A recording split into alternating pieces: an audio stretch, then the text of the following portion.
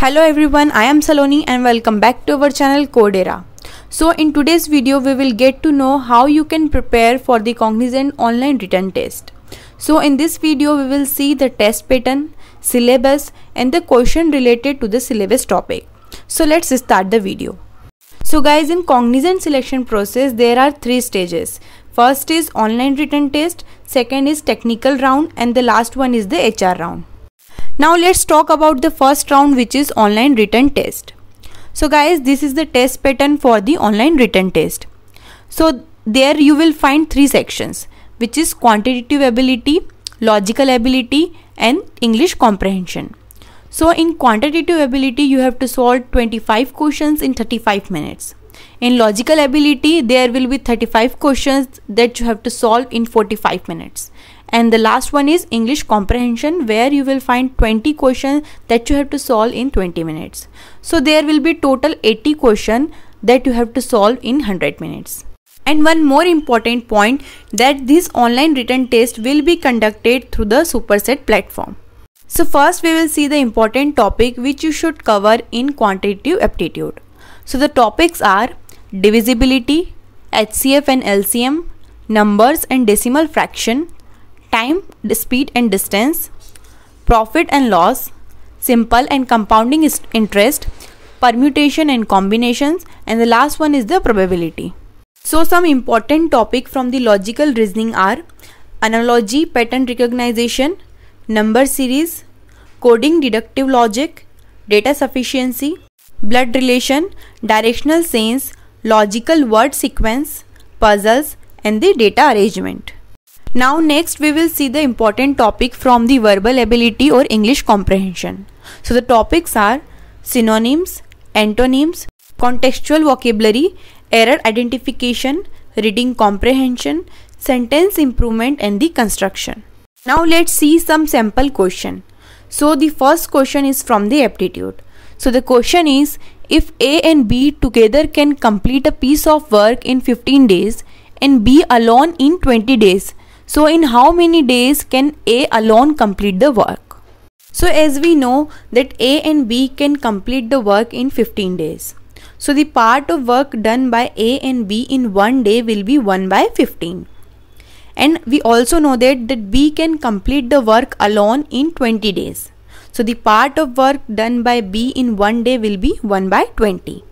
So the part of work done by A in one day will be 1 by 15 minus 1 by 20. So its answer will be 1 by 60. In this way A can complete the work in 1 upon 1 by 60, which is equal to 60 days. So our answer is A, that is 60 days.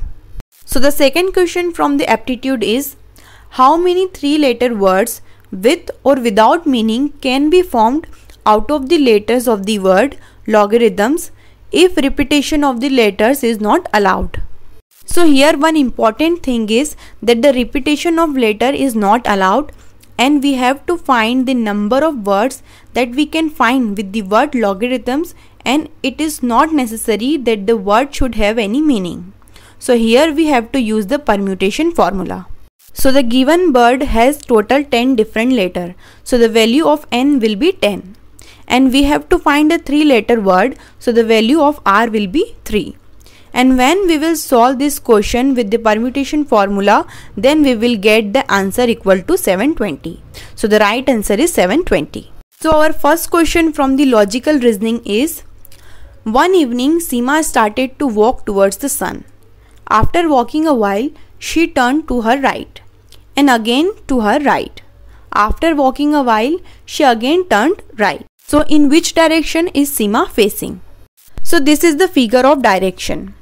So let's assume this is Seema. Now according to question, she started walking towards sun.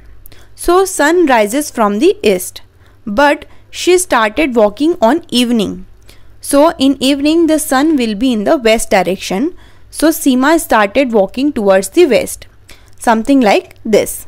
Then after walking, she turned to her right. That means in the north direction. And again she turned to right. That means in the east direction. And again after walking a while she turned to the right.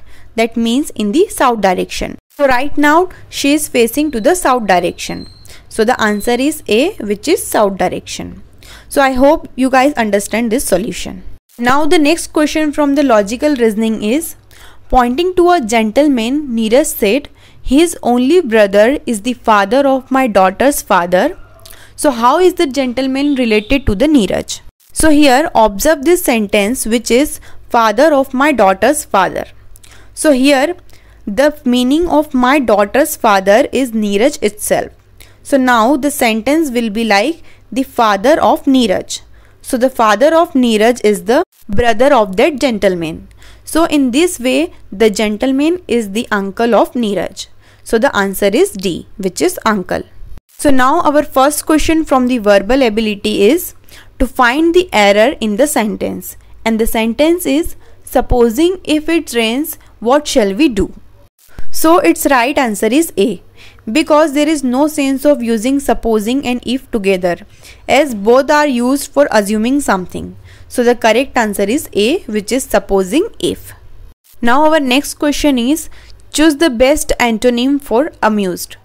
So its right answer is C, that is saddened. So guys, that's all about today's video, and if you like this video, so please don't forget to hit the like button and subscribe our channel. Thank you so much for watching.